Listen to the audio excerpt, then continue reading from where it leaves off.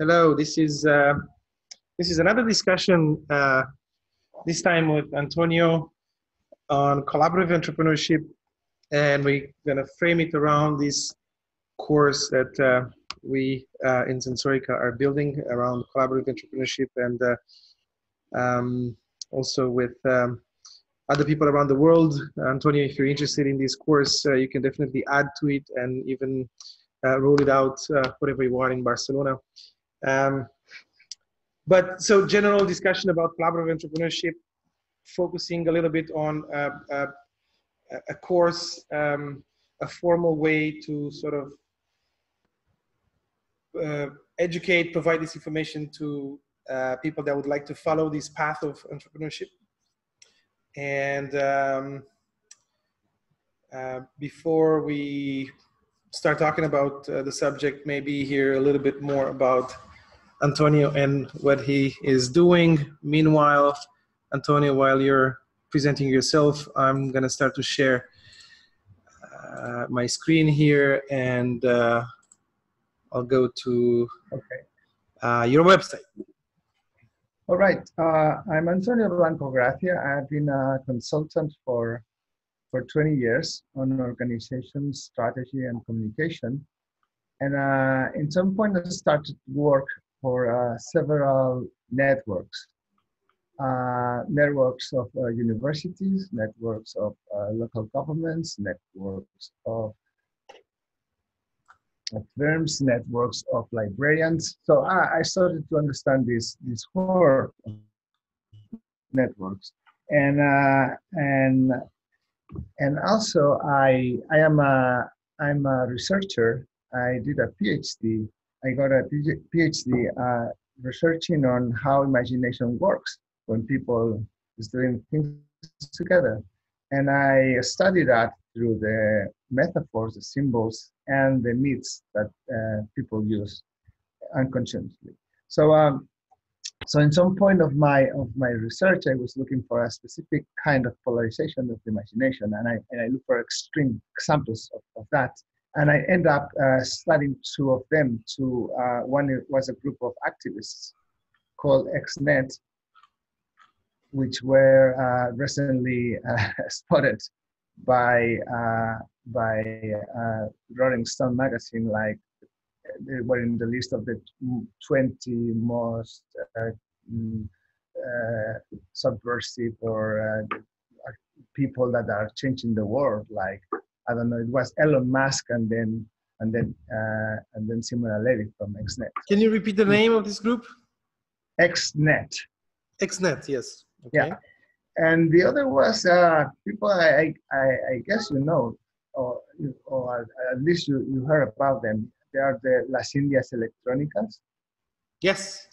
It's a little group in Madrid, and they have written exceptional ideas on peer-to-peer modes of production. And so I spent time with them. I did things with them. I jumped in their projects, so I learned how they worked, and I modelized more or less how they organize themselves.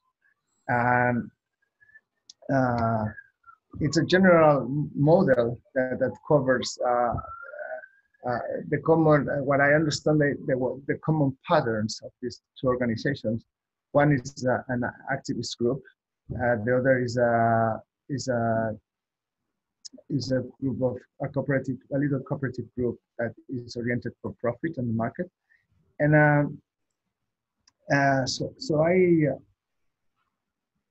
so I did that, and I presented the model to them, and they said, well, this is pretty much how we organize ourselves. So I have that, and since I started to work with one of the colleagues from XNet in some projects, from some of my clients, we end up collaborating and starting this new project that we call Pantheon Work. And Pantheon Work is a group that is trying to bring these practices that I collected, and this way of going to the market to orient the organization to mainstream organizations, okay, to any organization. And we have found that, well, some of them are really hard to translate, but most of them can be adapted in some extent. So that's what we're doing, and we started a few months ago, and we want to put all our experience and our model openly to be shared with anyone, and to learn from anyone that would like to contribute. So yeah, so this is what we are doing, and two of us, Alvaro Solache and me, we are interested in entrepreneurship. We think that entrepreneurship must be reinvented, and so we were looking for something to do in that field, taking into account what we learned from XNet and Las Indias Electrónicas and all that. So when we learned about your project, the course, we thought that would be interested to at least talk and see if we can join or at least learn from it. And yeah, that's why we are here. Yes. So you were talking about XNet, not NextNet. No, wait. I show you. I'm gonna. You were talking about this XNet? Yeah. Yes. Okay. Perfect. Well, yeah, it's very interesting. Your path from activism towards organizational models for essentially economic development, right? And entrepreneurship. Mm-hmm. I kind of have a similar path, so I associate with what you were saying there. So what about Pantheon? When did you create it, and how far has it gone? Yeah, we started talking about this autumn last year with Sergio of XNet, and so we started to talk and to think about it, and we started to talk about it in our ecosystem, the closest ecosystem, and two more people joined, and then we put this website online like 2 or 3 months ago, and after doing this and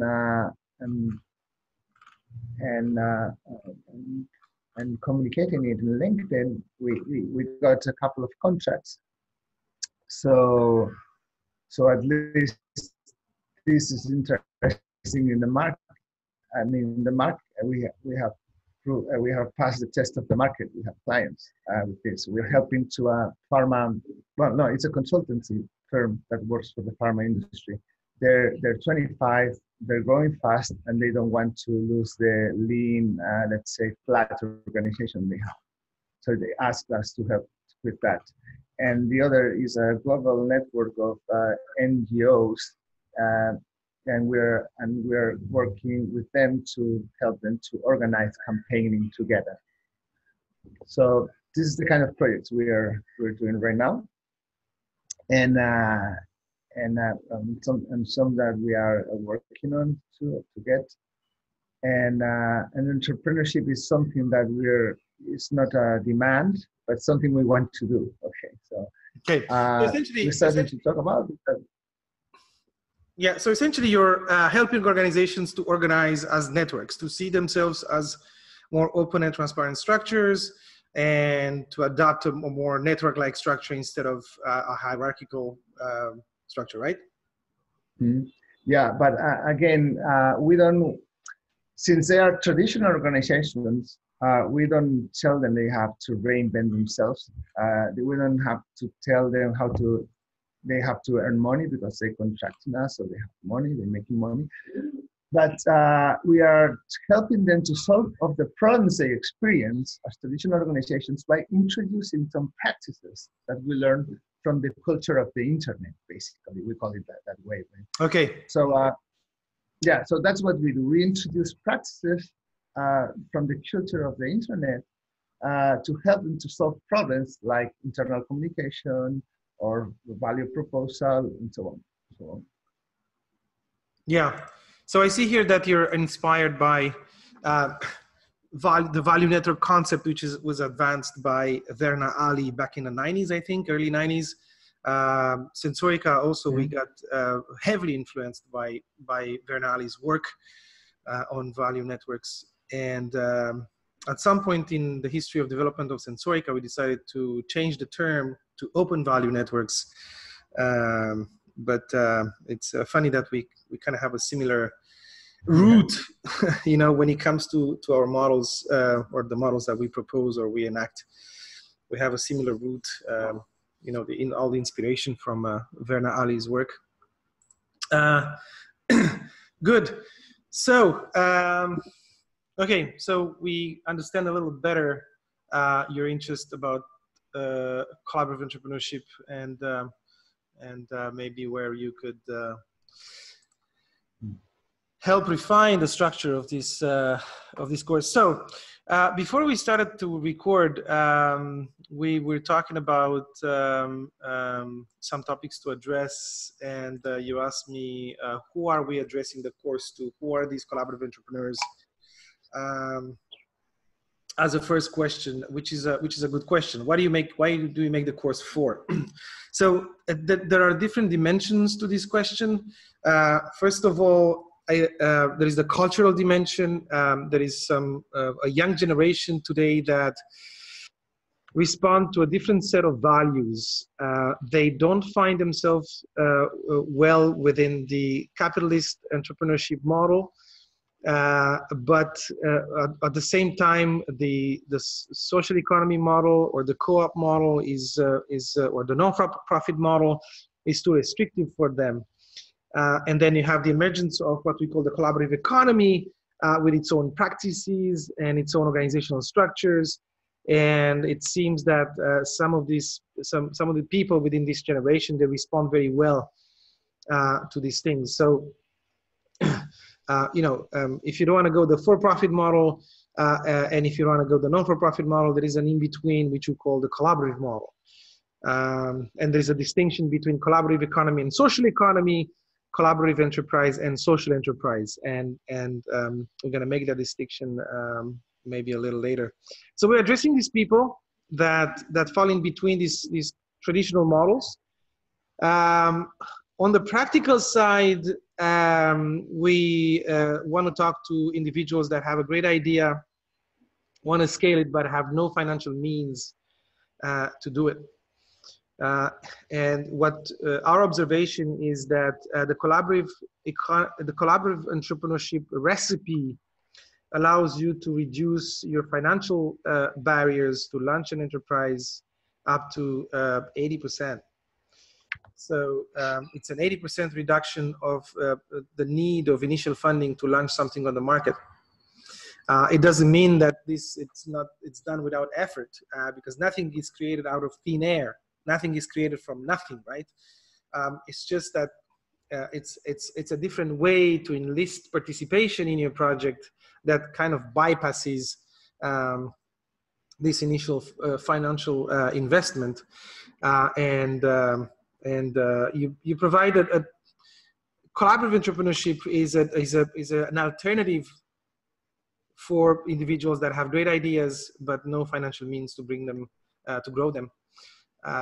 So we're catering to these people. Okay, you're in your basement, you're tinkering, you think you have a solution to a problem, you think many people would love to have that thing, but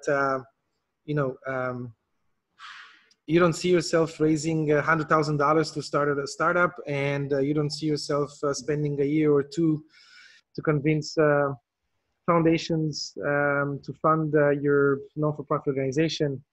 Then you can go the collaborative entrepreneurship route.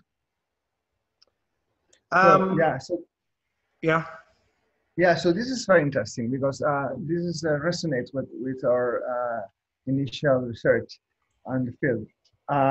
We are talking about two different people. Okay, one is this person that has an idea and he's experienced some difficulties to follow the traditional path, mostly because he or she has no access to the initial financial means he needs or she needs at the beginning. Okay, but the other is another one. You said young generation that responds to a different set of values. Okay, so the value proposition for each one is different. For me, for the first one, I wrote it the other day. It's something like this. It's something like, would you like to create your own job by working on what you are passionate about with people you like or you admire?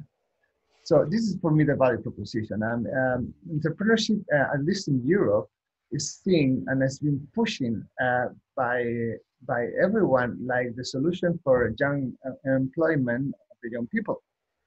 But then there's no way they can follow that path. For instance, because of financial issues. So Yes. it's a joke as a strategy. It's a joke. Unless you change and you go like we are proposing, right?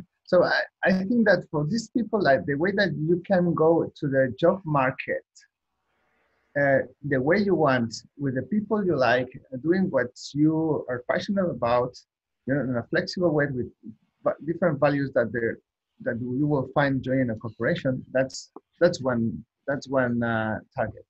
The other the other value proposition is for the other group is, okay, we show you how to go through this with an alternative mode of financing entrepreneurship. Okay. Yes. So you perfectly answer my question. Then so we can identify what is the value proposition for each one, because the memetics of the wording and the stigmergy, if you want, are probably different for each one. Okay, so we have to take that into account, right? And the path we want to get them. Yes. Because I don't know. The first one is not thinking about I'm going to launch an app. I'm going to rely on my daddy's money, and if I fail, it's no problem. I bounce back because I have my daddy's money. And at the end, I'm going to sell in some point my app to Google. Okay, that's people that you find out there all the time, and most of the people that do it well in the traditional entrepreneurship is follows that pattern. But if you have another people that is open to follow another path that don't feel angst for collaborate or for being a solo hero that is going to to build this, then you have a lot of opportunities with this new way of doing things, because they work. I mean, at least I'm paying the rent following this kind of way of doing business, right? And you too. So we know it works, and we want to share it with other people. Yes.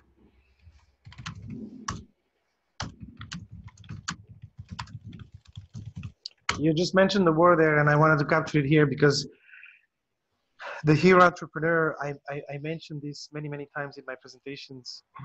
Okay. Also, I added the question, why the course? Why did we decide to make the course? So we're running this Sensorica lab for almost 10 years now, where we nurture what we call collaborative entrepreneurship. Okay. What is it? It's defined by the course, but we nurture this kind of new practice. And we noticed that people that come to us from the corporate environment or of school, it takes approximately 2 years for somebody to get accustomed to the collaborative entrepreneurship environment and to absorb and understand collaborative entrepreneurship models, just by soaking into this environment, which is the Sensorica lab and the Sensorica community. That's a lot of time. And we said, you know, we after almost a decade of nurturing these kind of practices and refining them, at some point we said, well, we should spend the time to formalize a course, an education program, to provide these individuals in a more structured way information and knowledge about you know, collaborative entrepreneurship, so that we can reduce the 2 years adaptation just by soaking in the environment to maybe 6 months. What do we expect students to? So what do we expect these students to do right after the course is to start operating with the mindset of collaborative entrepreneurship, which doesn't mean that they need to adopt very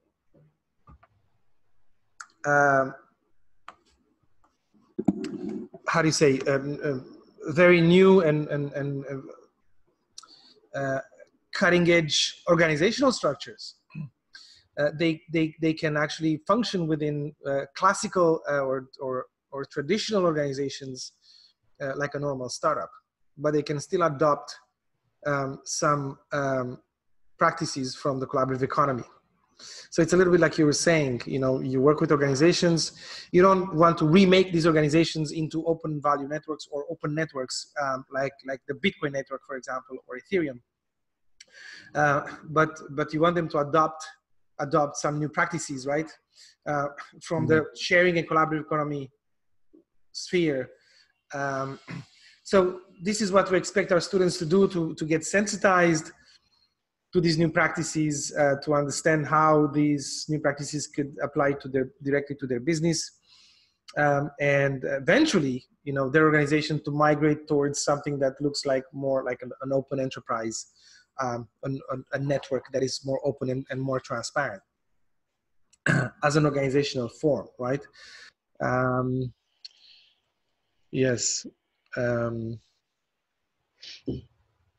And how do people start a collaborative venture? Well, that's exactly what the course is after, to give these individuals everything they need to start one. So if we look at the what we have identified as sections of the course, you know, create a collaborative venture, which is just create. When we say create a collaborative venture, here is creating the make it exist, creating the formal structure. So as the organization as a container, let's say, and as a legal entity.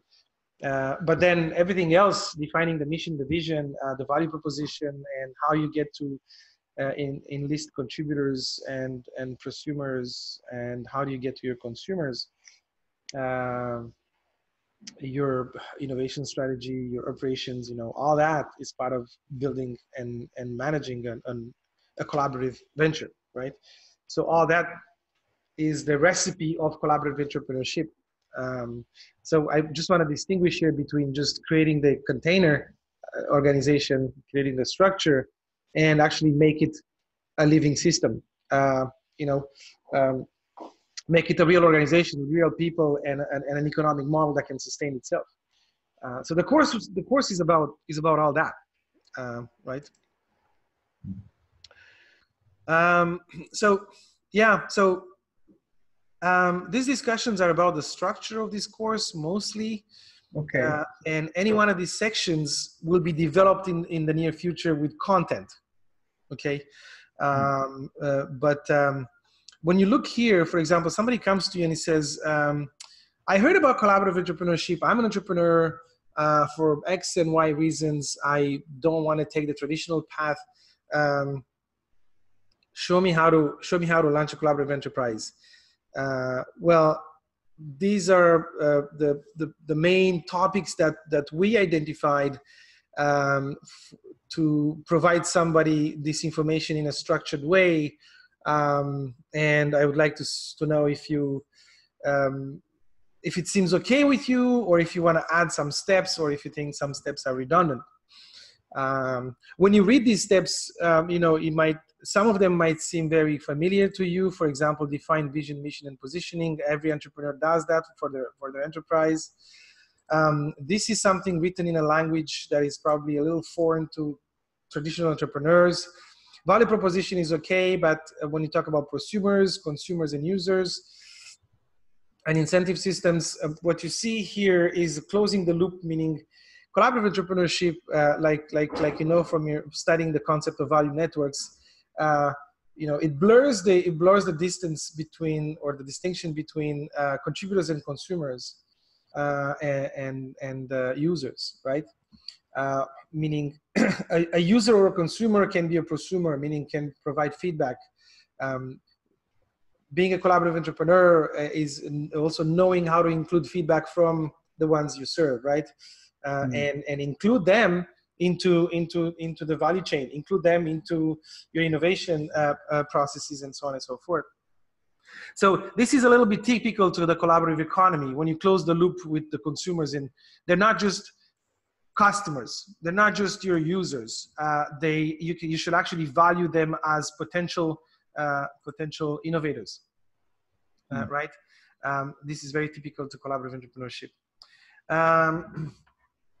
Also, new language outreach. In traditional business, you talk about marketing and advertising. In our world, we talk about outreach, and it's less than a projection of information, and it's more. It tends to be more inclusive, because you always talk about what you do and let people talk about what you do. But you are not just selling them something, but you're getting them interested eventually even to participate in what you do. So you see that there is a mapping into traditional entrepreneurship courses that you see in business schools, with a slight change of language. Usually in the courses that you see in schools, they talk about finance and accounting, let's say. Here we lump everything into resources, because the whole thing in the collaborative economy and the sharing economy is about sharing assets. It's about crowdsourcing. Traditional entrepreneurs might think, well, I need a piece of equipment in order to produce what I need to produce. So I need I need the funding to buy it. Collaborative entrepreneurs might think, well, can I find someone that has one and I can share with? So if you let me, this was my initial reaction when I saw for the first time the course structure. Is that, and I think I told you that in a conversation, and that's why we're talking now, is that I don't see the logic of the collaborative entrepreneurship in the course structure, and I would like to see that. And I explain myself. In the collaborative entrepreneurship, what you do with what you have at hand, right? And nothing stops you to start in the entrepreneurship, because you start with the resources you have at hand, and at hand means in your network as well. Okay, so it's about, for me at least, as I understand it, is to understand where you are. So what's your network, and what are the resources available in your network? Okay. And for me, this is like the right mindset to begin with, right? It's not that what structure I'm going to have. That can come later. It's the first thing is what are the resources in my network? Because if someone has already constituted a traditional firm or a cooperative, we can build on that. It's an additional asset we have. A foundation, an association, I don't know. So this is one of the principal assets we can build on. So for me, the mindset starts with, okay, where are we? And this has to be with the outreach as well. Do you work the two things at the same time? So is who are with me in this? I'm going to tell my network what I think about. I'm going to have conversations there, and I'm going to see what I can find them there. What ideas, what kind of projects, what kind of problems we can solve out there, but and all that you can get from getting interesting conversations. And I learned that from the Las Indias. Las Indias said you have to have always interesting conversations. And if you don't you're not having an interesting conversation, you have to step out. You know, you have to. You're not doing things right. So for me, it's very important to start the course like having this network mindset to see, okay, I'm here, but I'm here and I have a network, and my network have network. So let's see what I have at hand to start my entrepreneurship. What resources we're going to put in common, because as you said, this is a key issue in collaborative. What are the not just the financial assets, if any, what talents, what skills, what ideas, what connections, all that is what we have to start our entrepreneurship. That this and the availability of all this is what is going to make our path different and less dependent of business angels, right? So for me, it's very important to start soon on that mindset, not at the end like the mission. And because at the end, the mission and the vision is something that is going to, if you go solo, it's okay to think, okay, this is my mission and the vision. But if you want to do this with more people in a collaborative way, then it's something that's going to kind of emerge from, again, an interesting conversation. You're going to figure it out together. So that's why I told you that we have different paths here. If you go to this person that has one idea, then you can start with the, okay, tell me about maybe about the business opportunity he has at hand, he has in mind, she has in mind, right? Yes. So I see like these two starting points from talking about entrepreneurship is like, if you're going because you want to do it differently and you don't fit in the traditional way, then start with the network mindset. Okay, what we have at hand together. Okay, what are the assets we're going to we have available for us. Yes. And then the other is, okay, if you have an idea, tell me about this idea. Tell me about this business model. Before talking about the platform you're going to use it to organize things, and I think to start putting the resources in one hand and the opportunity you have envisioned, and you have to test. Don't forget that you have to test that is a hypothesis. But again, you have someone in mind that has a problem and you're going to solve it. Okay, so let's talk about that. And because after that, we're going to look again and into the network mindset. Okay, we're going to focus our network mindset around the problem or the solution or the idea you have. Okay, but I don't know if that makes sense to you, but this is how I see it. Yes.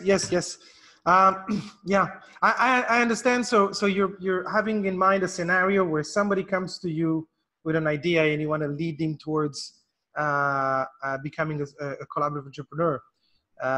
Maybe there is a different order, and there's probably a different order which is more theoretical or pedagogical, and not necessarily pragmatic. This is pedagogy here, and I'm not saying it's the best. Maybe the proper way to present these topics would be your chronological order here of explaining someone in a bar how to pursue his ideas using the collaborative entrepreneur recipe. Maybe this is the more preferred order in pedagogically speaking, or maybe it's this one. I don't know. Yeah, this is, for instance, this is something that we could test in different exactly. Persons, right? Yes. But this is more conceptual. This is more conceptual, meaning let us show you everything you need to make your collaborative venture exist. Let's talk about vision, mission, positioning. What it is, vision and mission and positioning, and how do you write mission, vision, mission, mission, positioning for your own organization. Let's do an exercise, so it's what it is, and let's craft one. Same thing with value proposition. What is value proposition? I mean, look, if we go to number 4, for example,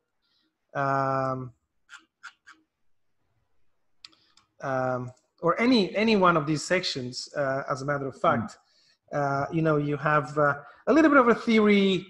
What is a resource? A little bit of a theory, talking about skills, talking about assets, talking about property regimes. So it's more like writing a book, I'm saying, a textbook on collaborative entrepreneurship, from a theoretical perspective. So it's a way of organizing concepts to be delivered as knowledge, right? Rather than a pragmatic way, in a bar, in a meeting,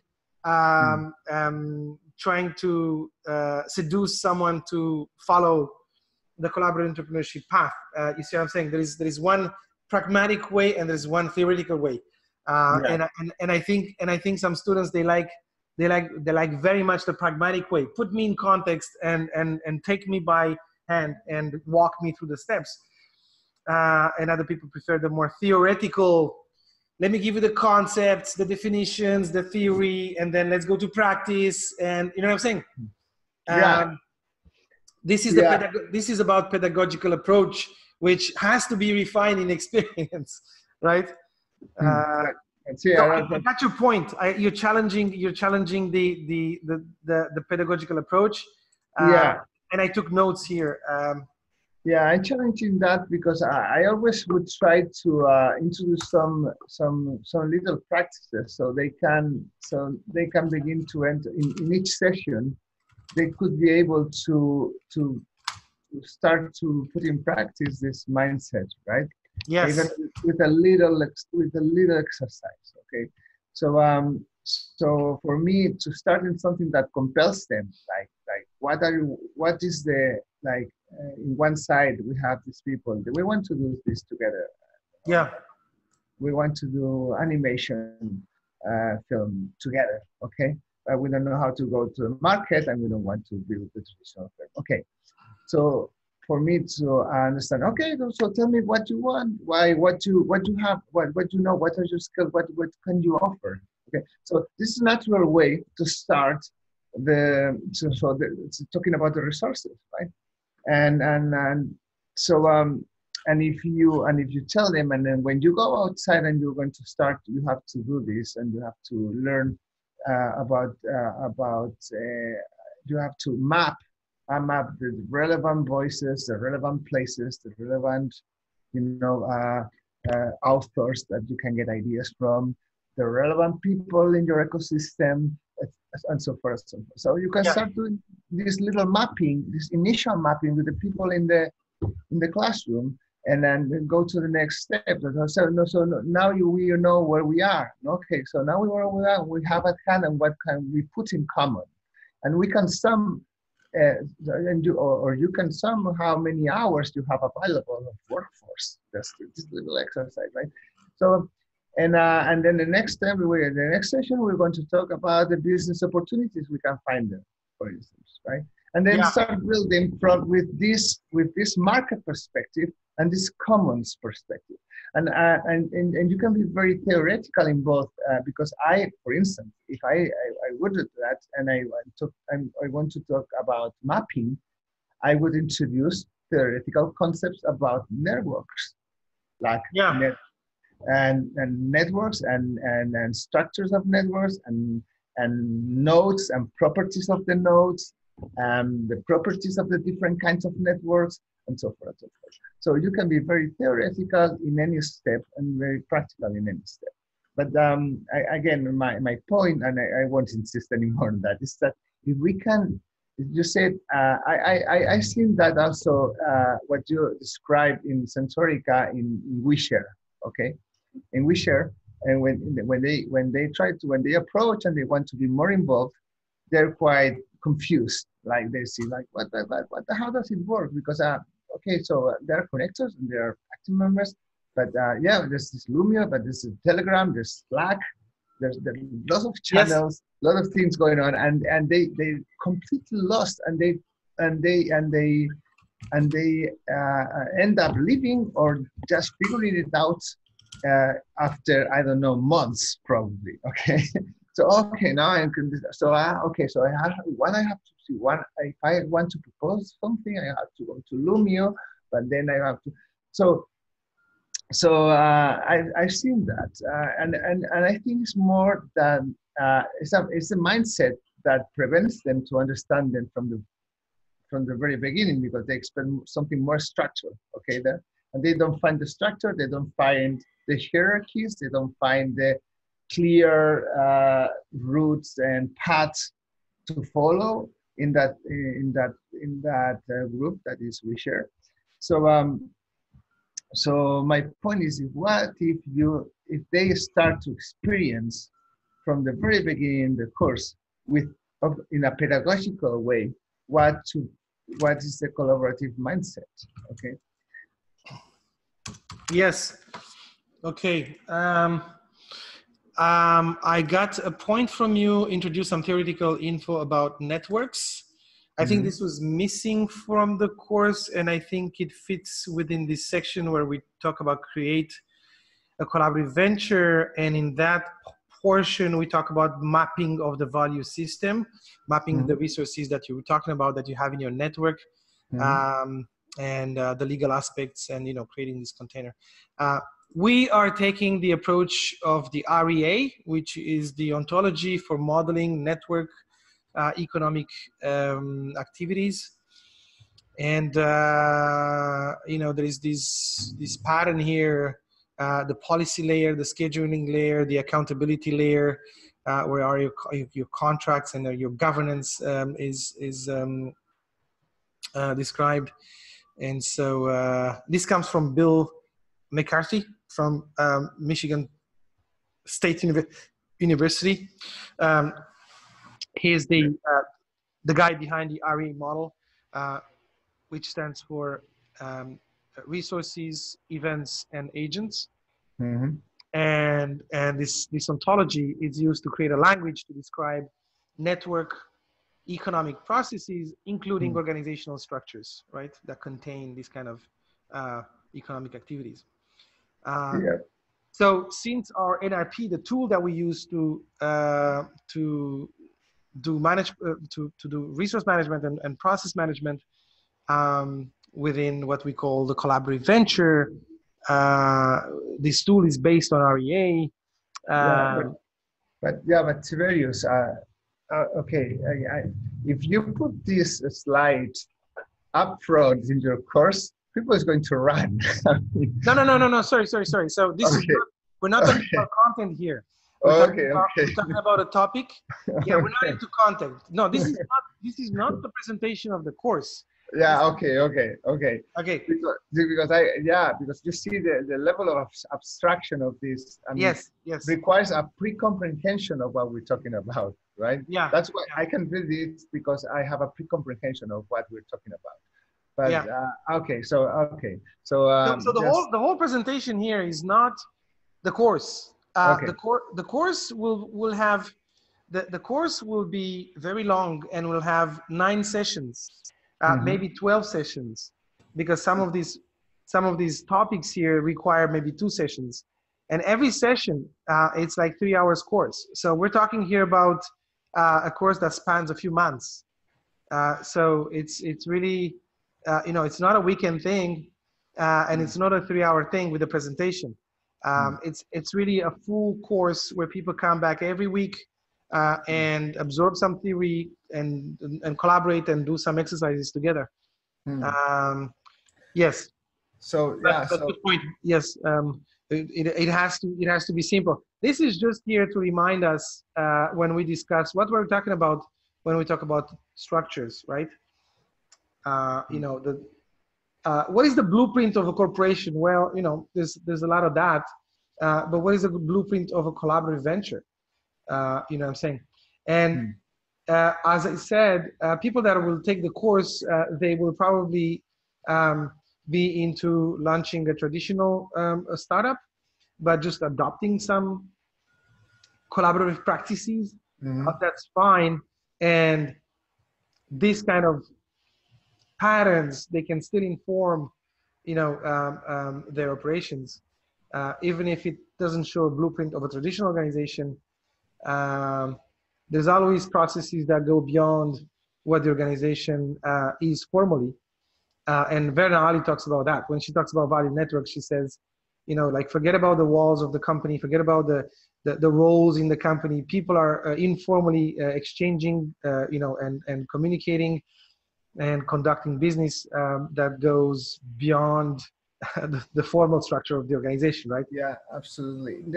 She breaks the traditional view in at least two senses. The first is that it's not about job positions, but about roles creating value, right? And with your job position, you can be in different roles at the same time, creating value in that network. And you can have external people in your network creating value for you as a team, creating for you. So this way he's breaking, and the other is like she breaks the concept of processes, and she shifts it to activities, right? And this is a minor shift because processes are very sequential and activities are more flexible in that sense and more systemic. And what she asks is, okay, these activities are producing some outcomes that are in form of value. So these deliverables, as she called them, is again, it's a very value-oriented perspective, because you're talking only about valuable things moving around roles. So it's not about outputs of processes moving through structures and job positions, but it's a completely different way of seeing things. So I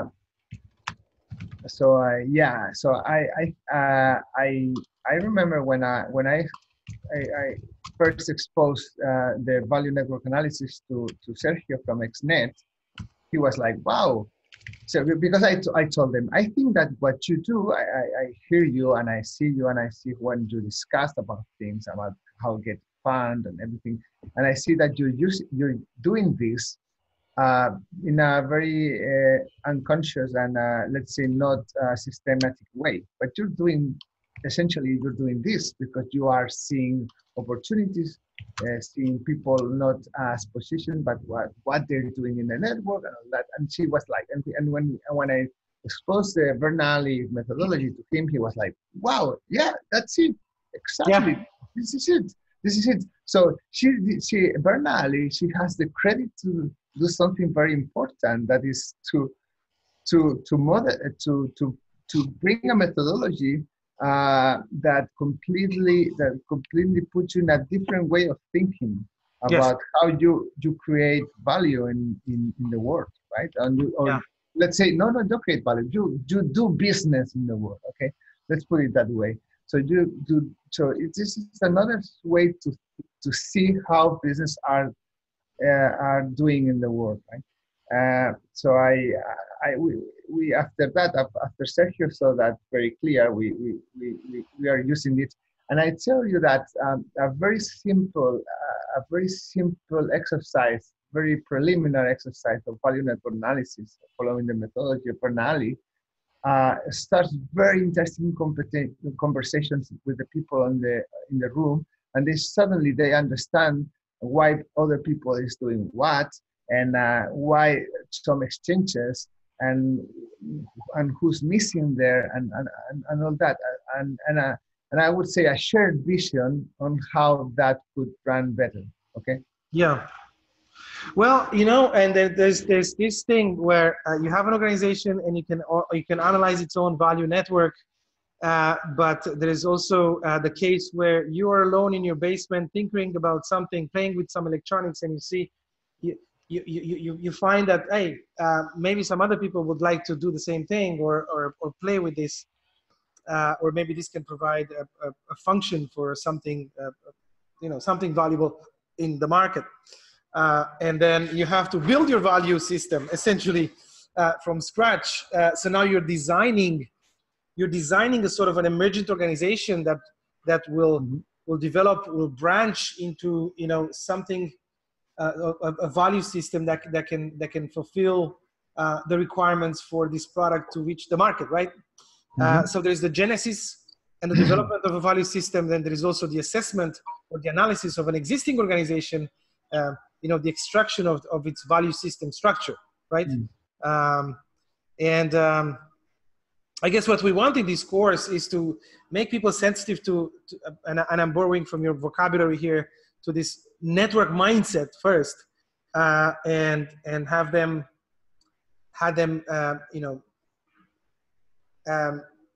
imprint the initial motion for the value network to be created. Because I don't think collaborative ventures, you can put them in place like you put in place an engine. I don't think you can buy the parts, like you can get the parts and put them together into, oh, here's a collaborative venture. It's something more organic. I think it's something that you need to guide as it develops and steer as it develops, always having in mind that you need to develop some functionality within this organization. You see what I'm saying? But you cannot just take it and put it in place like you take a part of the engine of a car and just install it there. You know what I'm saying? Oh, I'm going to change the alternator. So here, boom, unscrew this and put that in. It's the I don't think the organizations, the mechanistic model of enterprise, which is old fashioned today, it used to be like that. People used to see organizations like mechanics, like engines, right? But it doesn't work like that. So, So in the genesis of the value network, yes, go ahead. No, they do if they have a monopoly, which happens a lot of times. Okay, but otherwise that makes no sense. I have a question now. I was seeing this, and why collaborative entrepreneurship and not open entrepreneurship? I know it's wording, it's semantics, but why not? Yes, because open. Okay, here the answer is here. What are the features of a collaborative venture? And here you find transparency, openness, right? There's also this slide here which talks about important concepts when you talk about collaborative entrepreneurship: transparency, openness, synergy, emergence, self-organization. You spoke about network mindset, so I'm going to put it here. Because all these concepts, important concepts, are in the semantic field of open as well. So and I say this because we have to sell this course ourselves, right?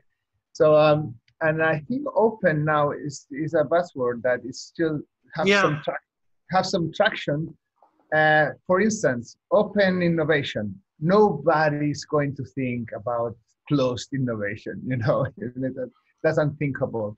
And so, and other things like open.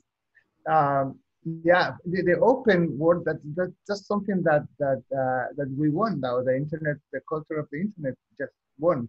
There's something I say to the people I'm talking now, is that, for instance, I ask them if they know what's the most important business operation in terms of selling a software company ever. You know what was the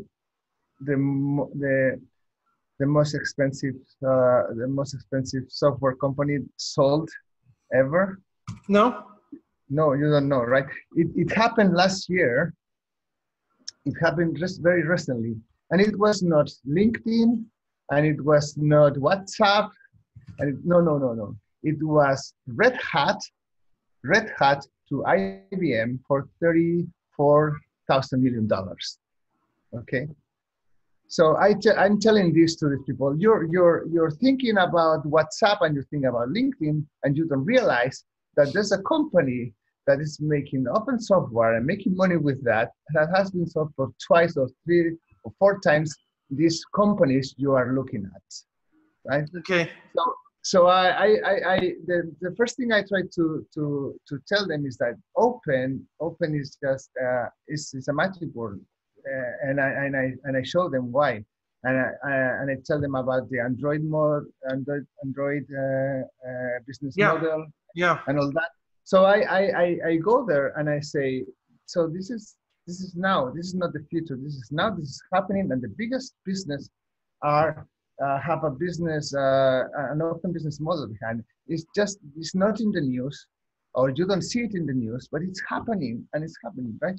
So so open is a very important word now, and I was wondering why not open entrepreneurship. Yeah. So Very good question. Very good question. just yeah, just for marketing discourse, right? So Yeah. and the other thing about about a course that that is going to be structured in different sessions that are going to run in months. That I think that if you can give them some theoretical, but at least some practical steps, so they can start to put in practice what and build on the previous step, you know, like like doing a beta version of your project in each step, in each session you come. That would be very interesting as well, because people learn by doing. We all know that, right?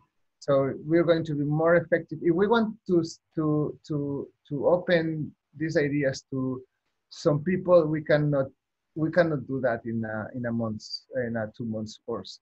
We have to do that in a 15 minutes or 1 hour or one session, 4 hour session class. But I think that we have to put them to start to at least behave in the way we want them to behave to do a collaborative entrepreneurship, right? Yes. So I pedagogically I would think about that too.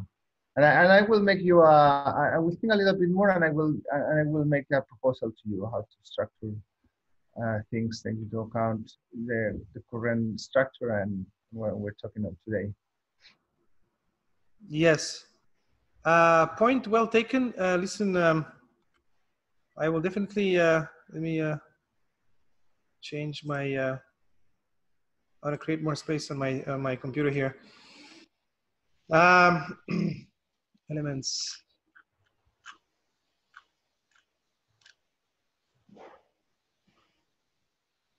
Just a second. Open. So yeah, what I have to say about the content of the course is that I think it's interesting. I mean, I think all of what you're proposing is relevant. Okay, I don't see anything here that is not relevant for someone that want to start something like more in a more collaborative way. Uh, so I have no comments in that sense. But yeah. But for instance, what I try to do with the Pantheon model is just to capture what we call a group of practices that you want to that you expect to find in a collaborative organization, okay, or an open organization, or a peer-to-peer organization, as I like to see it. Okay? But Yes. I think it would be pedagogical as well if we can package a little bit all the things we're seeing here in a sort of concrete behaviors, okay, to pursue this collaborative entrepreneurship, right? In any of when we talk about resources, when we talk about outreach, when we talk about innovation strategy, all that. If we can identify some concrete behaviors we expect them to adopt, if they want to be successful, okay, and if we can show them to a couple of exercises, so they can practice a little bit, and they can feel what is this about. That would be very interesting as well in each of the classes. Yeah. And we have ideas for that, and I'm sure that we can get more ideas from the people in the course. As I like the idea that this can be co-created with the at least the first participants. Okay. Of this course. So do you have time to go rapidly on any one of these elements here? Is any of those elements that any of them that are you more concerned, or are you more unsure or about? Maybe focus on resources is good to focus on with you, and the value proposition is good to focus on with you. And they're connected. Yeah, so that's why I wanted to turn it around. If you want to talk about value proposition, you know, it's nice to talk about the vision or the mission or all that, but it's nice to know about resources first, so you can connect. You can frame the conversation about the value proposition with resources you have at hand, right? Yeah. And you can build on, right? How much time more you have now? At least half an hour. Okay. So let me walk you through some points here, just to get something from you, some feedback, and maybe you develop a deeper understanding. So we do want to have 1 or 2 sessions about introduction to the collaborative economy, right? Now you're proposing the word open economy or open entrepreneurship. You know, we've been running with collaborative economy here in Canada. I think it's catching on pretty rapidly. So, you know, it's good to give the students an example of a collaborative entrepreneurship and why it is practical. You know, here we have an example from Sensorica. But when we think about the content of the course, we can find other examples online of hybrid organizations or collaborative organizations. This one in particular shows that you know, people can get together and build a prototype, and then show it around to find buyers with a reduction of you know, more than 80% of the initial financial costs. Just by mutualizing equipment, tools, spaces, and working collaboratively with each other, sharing equity in the project rather than paying each other salaries. So just by putting stuff together and collaborating, you avoid going to the bank to get $77,000 that you would need to buy tools, rent equipment, rent space, and pay artists and engineers to design this thing, right? It doesn't mean that these people are not working. They are, but they form a social contract saying nobody's paying anybody, but my work is an investment. So at the beginning, when we started to talk, you say collaborative entrepreneurs need to see themselves more as investors. I totally resonate with that idea, and it's included in this course.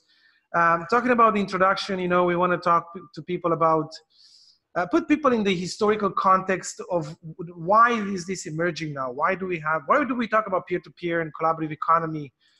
What happened in the development of the internet, new possibilities that these tools provided us, and, you know, the emergence of new types of organizations like platform corporations and platform co-ops and data companies and so on and so forth, with the advent of, you know, decentralized peer-to-peer infrastructures and the possibility to have DAOs, you know, this autonomous organizations and so on. So put people into context, talk about this big coevolution between IoT, blockchain, and AI that will transform the world somehow.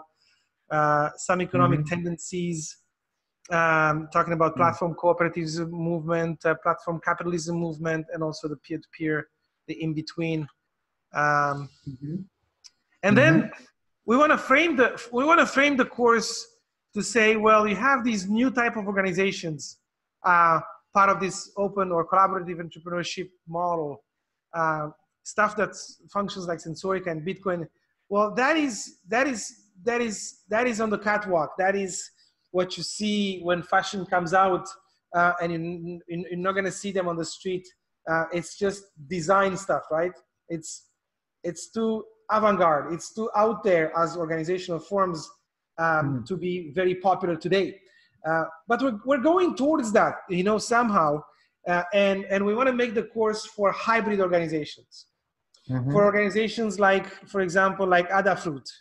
For people that want to, play with between traditional model and network models. You have Adafruit that has, it's a traditional organization. It does some manufacturing, does a distribution, owns the brand, but relies on an open network for innovation.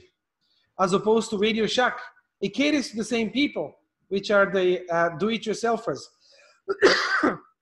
enthusiasts about the electronics. They cater to the same market, but they don't function the way.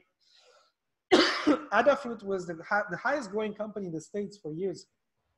It grew 700% for sustained growth for 3 years. Amazing. With no venture capital. Can you imagine that? And Radio Shack is going downwards. You can see how a model replaces the other one in the market. So, we want to tell people, you have an idea, you don't have to do like Sensorica and Bitcoin and other things. You can be a hybrid model like Adafruit. And this is what we want to do. Expose people a little bit about economy, what is entrepreneurship, talk about some general concepts, scarcity versus abundance. When you talk about network mindset, I also want people to get into the abundance mindset. Absolutely. Meaning, you need somebody with very specific skills.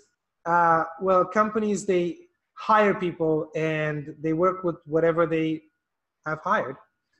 So if they have 10 employees, well, that's their brain pool. Collaborative entrepreneurship, open and collaborative entrepreneurship. You just go out there on the internet and scout these open source communities, and maybe you find the person that has the skills. Your human resources is essentially the whole world. If you have the proper value proposition to attract them to work for your project, right? So instead of saying, I'm going to work with the minimum amount of people that I can pay and employ and make sure I have all the brain power that I need to put a product on the market. That is the scarcity mindset. You go to the abundance mindset saying, I'm going to put a message out there for this crazy idea and try to lure people into collaborating with me, give them a value proposition, and my play, my game is played on the entire planet, essentially, right? Now you're operating in an abundance mindset where the guy or the girl that has the proper idea for you, it exists somewhere on this planet, and there's many of them. You just have to find them, but there's an abundance of them, right? I would connect that with something I learned as well, very clear from the Las Indias, which is that the idea of artificial scarcity, right? To show how we are creating artificial scarcity and the effects of the creation of artificial scarcity. And finally, the reason why we create artificial scarcity, which most of the time is related to the business model, right? But if you think about open business model, then you are doing two things. You don't have to rely in artificial scarcity to build your business model. And in exchange of that, you are open to all this abundance of resources and so forth and so forth. So I think that introducing the idea of artificial scarcity and to see the effects of introducing the advantages are related to business models, right? To capture and to create little monopolies and all that. So I think that's very important in the idea also to introduce and to see what is the effect, what's the effect in our economies, in our democracies, and all that. Okay? The creation of this artificial Yes. scarcity.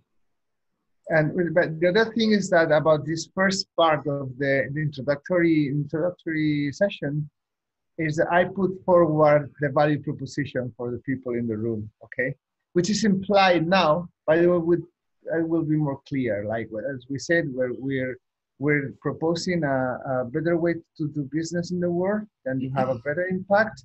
We're proposing a way of working when you're going to learn, you're going to work with people you like, you're going to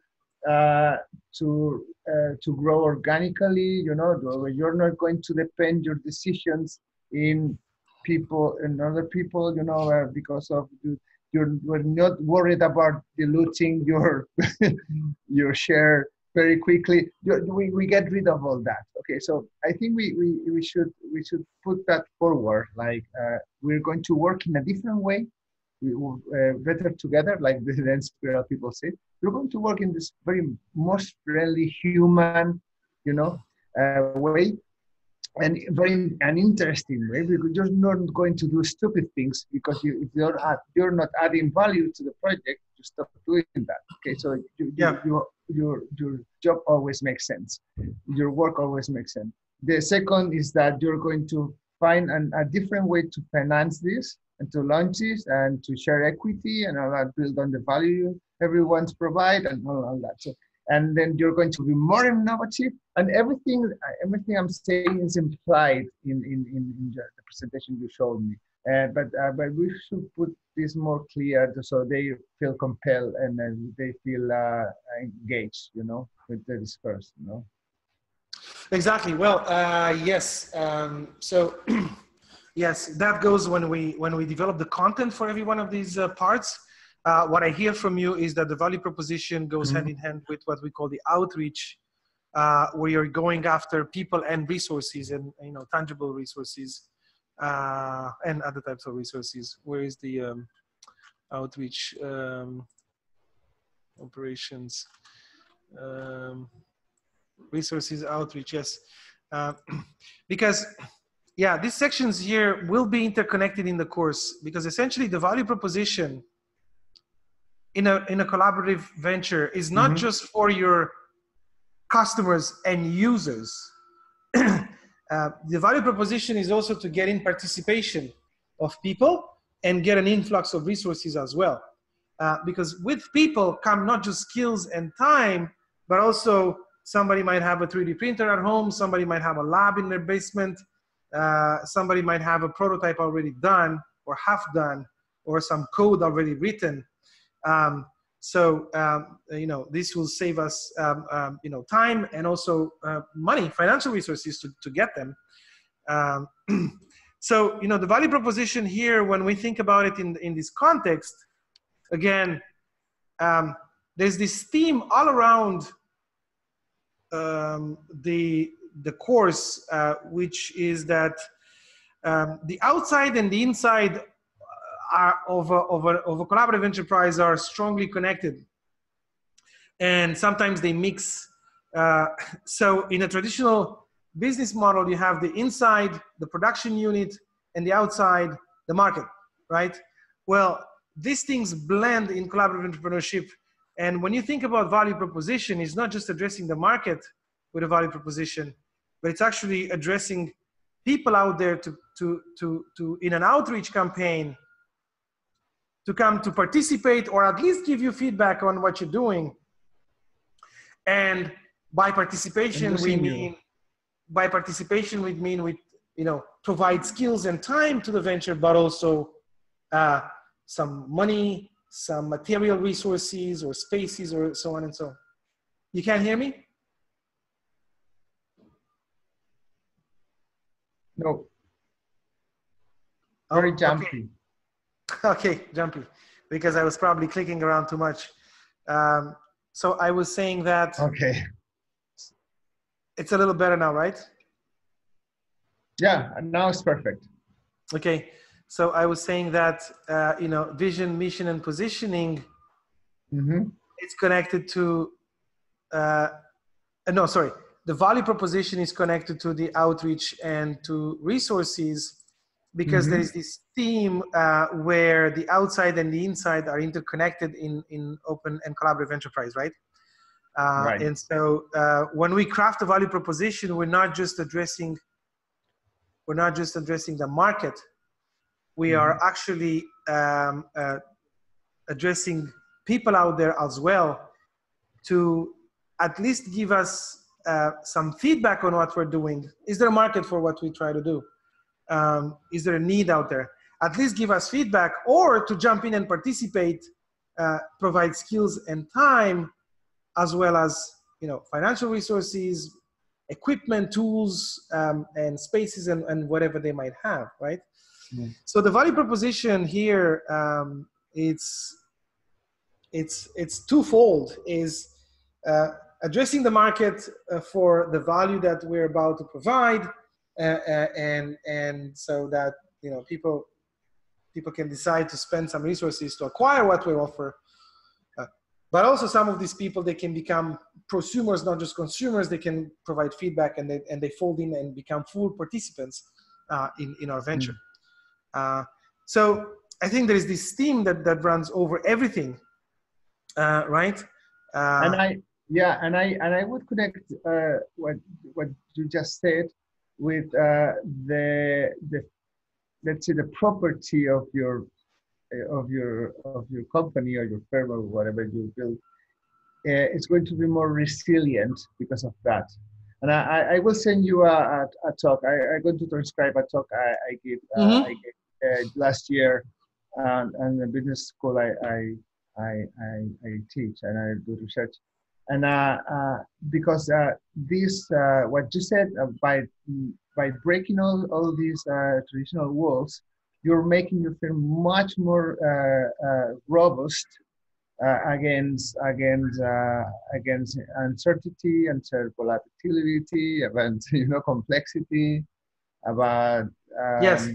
you're going to build your reputation more easily. You're going to resist an attack to your reputation more easily, because there's a network with you. It's not just you. This is everything is so intervened that you have a lot of backup for communication, for creating, for innovating, for everything. Right? Yes. I was trying to put some links here. So, yeah. So anyway, so we discussed about the value proposition, how it is connected to outreach, which delivers it, and to resource intake. You spoke about the company that has been sold recently for a ton of money. One of the most expensive companies. You said it was Red Hat. That was purchased by IBM. You said IBM. IBM. Well, this is the third largest operation ever. I mean, it's not only the highest software company; it's just the third largest operation ever between firms. So and nobody, and people is not aware of that. But this is reality happening now. Yeah. So talking about innovation strategy, because your point is, here's Red Hat. Their product is open. I mean, their product is based on something free and open source. Obviously, their product is a service, right? But they take Linux, which is open source. They're not selling Linux like Microsoft sells its Windows, but they provide services, consultancy services on top of that. So here's a business model built on something that is completely open source. There's definitely an open innovation strategy there. And I want to complete that with, or complement that with what we observe people coming through the lab. So these are wannabe entrepreneurs. They have been working on a project in their basement. They come up now. They see some value in being at the Sensorica lab because they can use the 3D printer. They can talk to people that have complementary skills. For whatever reason, they come out of their basement in the world, and And then when they come to Sensorica, you know, we say, well, here we develop open source stuff. So if you develop something, you have to share it with the community, and your project can be remixed by anyone else. And they're scared. Similar when we provide services for existing companies for research and development, we say all the technologies that we can develop for you are necessarily open source, and they get scared. And then we engage them into this discussion about innovation strategy. If you have a recent scared, if you don't have figured out your business model, I mean, it makes sense to be scared. But we have to show plenty of reasons and why open is the right strategy. And actually, when I ask myself, when I'm doing something like my business, like Pantheon work, like I don't think, should I open this? Is there any reason I have, or is it the opposite way? I say, is there any reason why I should not open this? You know, so because I know how it works. So I think that we have to show why. Or in what context at least, so they can feel more secure, more confident, let's say, to do something like this. But in what conditions you're safe to do this, right? And you're exactly. And then you're going to outcompete your other people because of you doing this. And I think we put this up front, and we know that if you do this in these conditions, you're going to crash, and it's not going to work. But if you do this in the right position, in the right way, nothing can go wrong, right? It's the opposite way. It can go wrong if you don't open it. So and I think we can be very convincing we choose the right examples. And I was thinking about saying the innovation strategy slide. Do you know Haier, the Chinese company? No. They sell washer machines and fridges. Do you know How do you write it? Haier.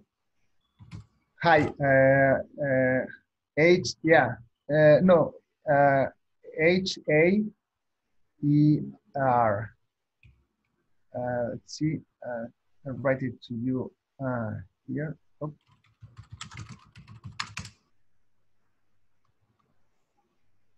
Haier. Okay. Yeah, you got it? No, here. Yeah, I think I got it. Okay. Yeah, Haier. This. Yeah, this is something amazing. This is visionary that is building what we're doing, but top down. It's the opposite way, the Chinese way, right? Yes. Okay. It's pretty amazing what they're doing, and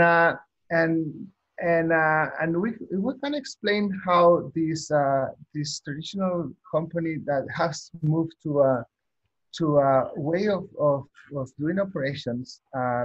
That maybe they are not open in that sense, but the way they approach, the way they're doing business, in my perspective, it doesn't matter. It doesn't matter if you want to copy them, because they innovate so quickly, so rapidly that doesn't matter. You don't have. I don't think they are. I don't think they have open patents, but I don't think they care, because they move so fast that when you copy them, they're in the next product, so you're late, right? So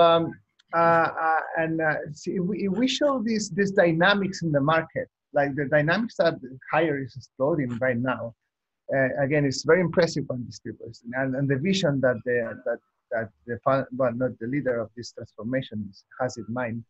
You see that suddenly the closed world is not that important. When you are doing things in such connected and an emergent way through an ecosystem, then be closed to protect anything that makes no sense, because things going so fast that it doesn't matter. It just doesn't matter. And I think Haier is a very good example of that. Yeah. Yes. So so I think this particular section of the course here is to help these individuals think strategically about innovation and link that to business models.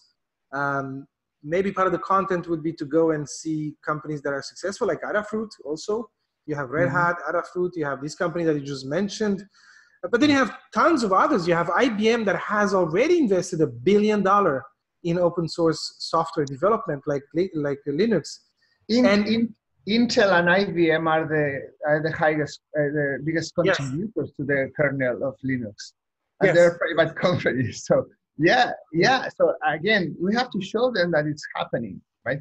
And that and again, we have to address the concerns from the very beginning, because they're right to have concerns about opening things.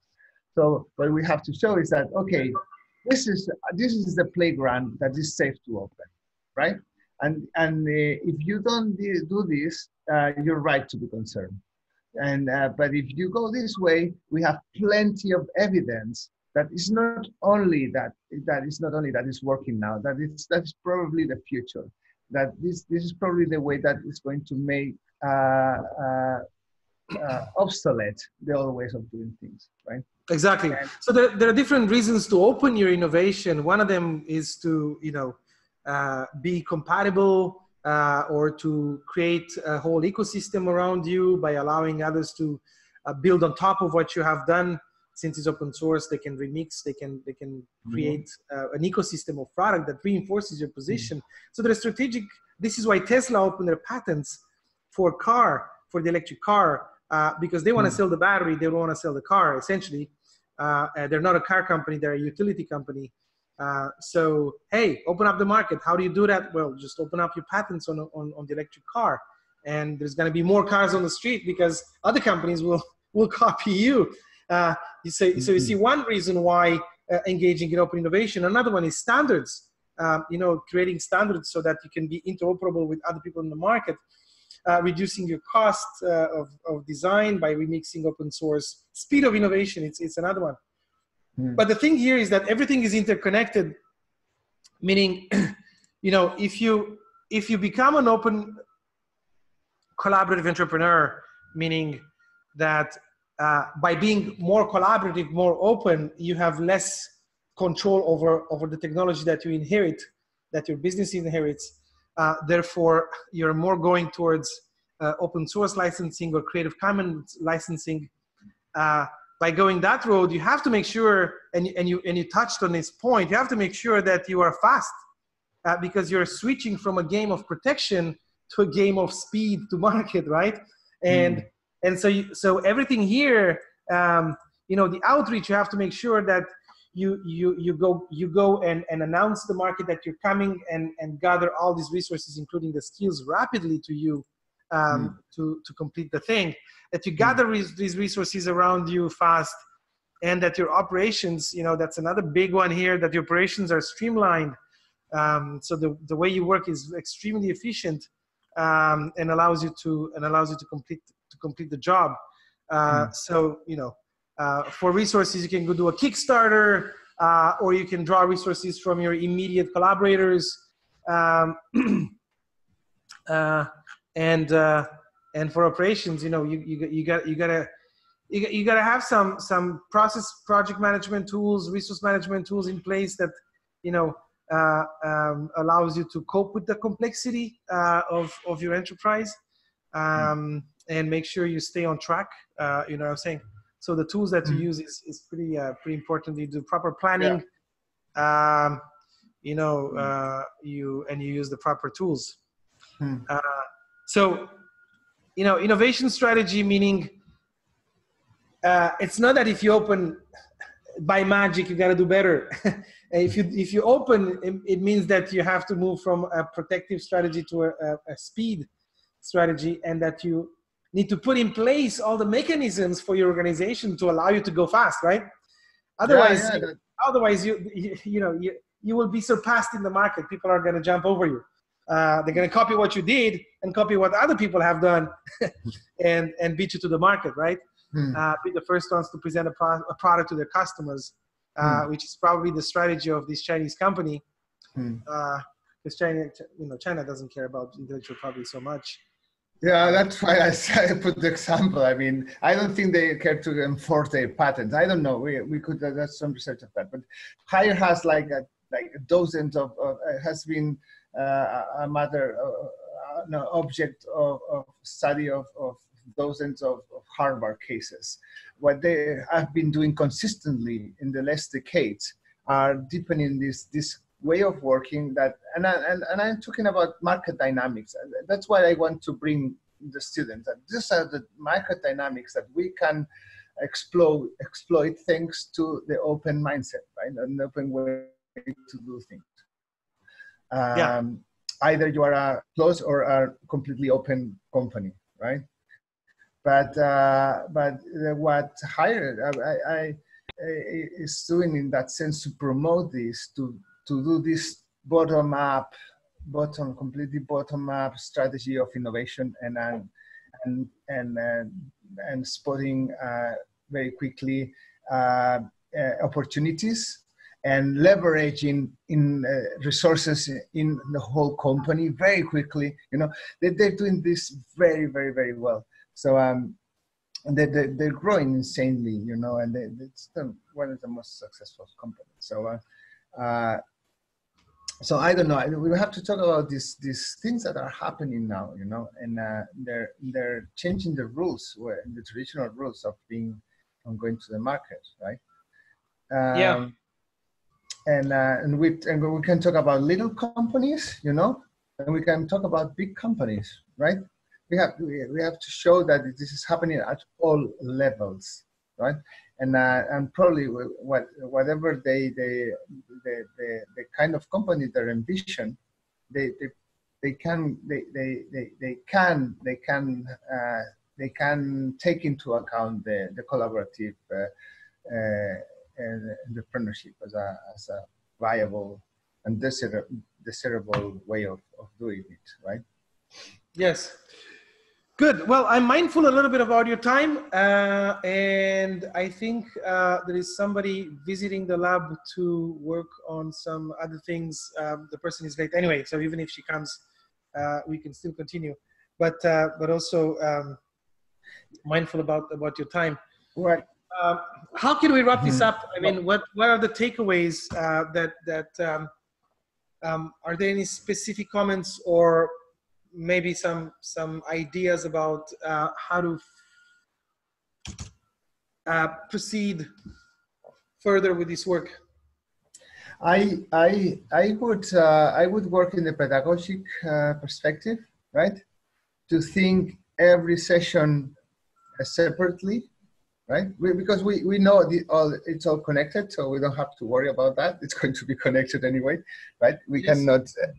So we have to work separately in each of the sessions, and I told you I'm going to think about a different structure. I mean, the contents are there, right?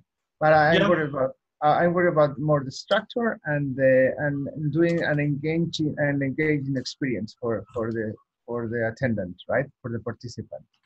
So I'm going to propose you. I'm going to pitch a different structure. I'm going to propose you how to work the pedagogy of each of the sessions. Okay.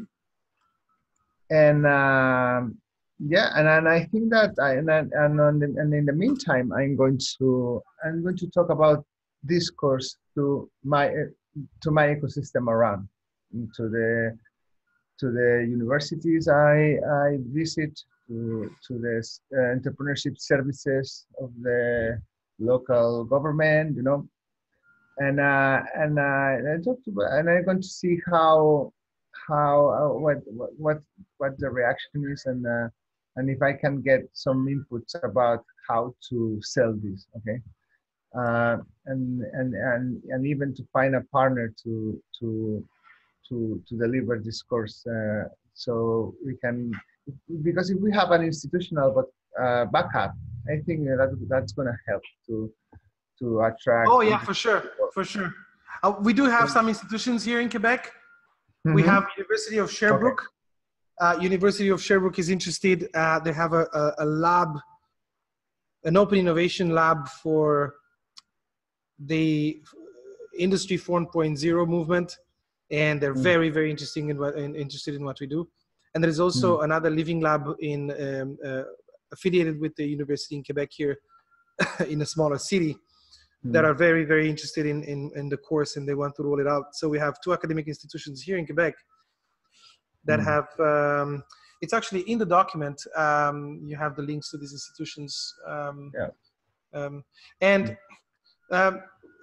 I will have another talk with these guys. Listen, they also operate from Barcelona. You might know them, Eco FinTech Co-op. They were connected with the Faircoin Fair Co-op people.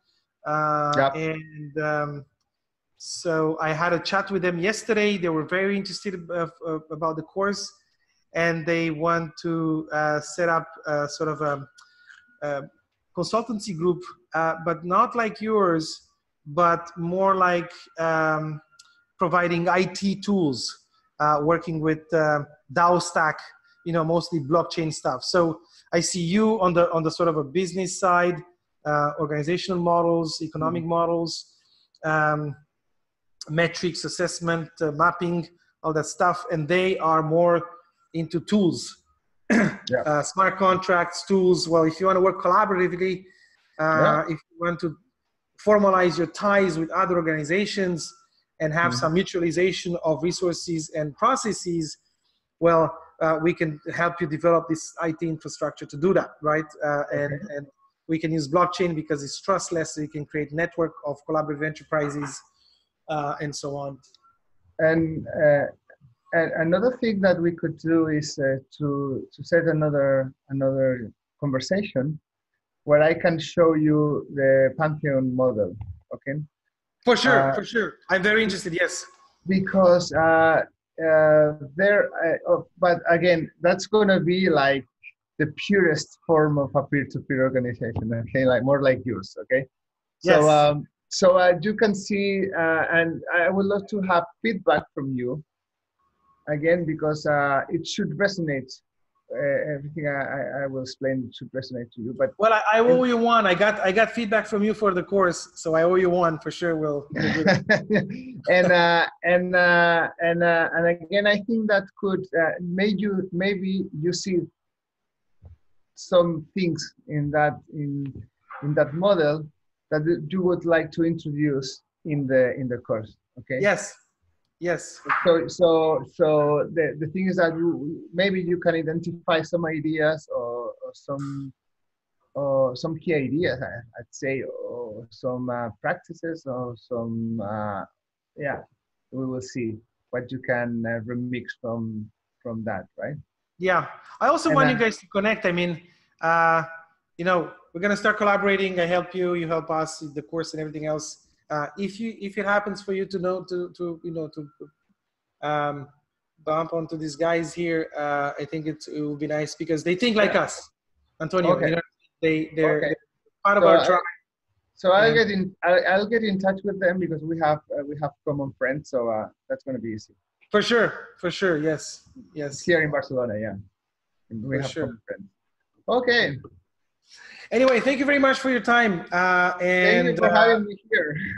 Yes, and like I said, we'll continue to refine this and ping me whenever you need some feedback on. I'm actually very interested in hearing more, doing a deep dive into your model for sure. Okay. Have a nice day. Thank you. You too.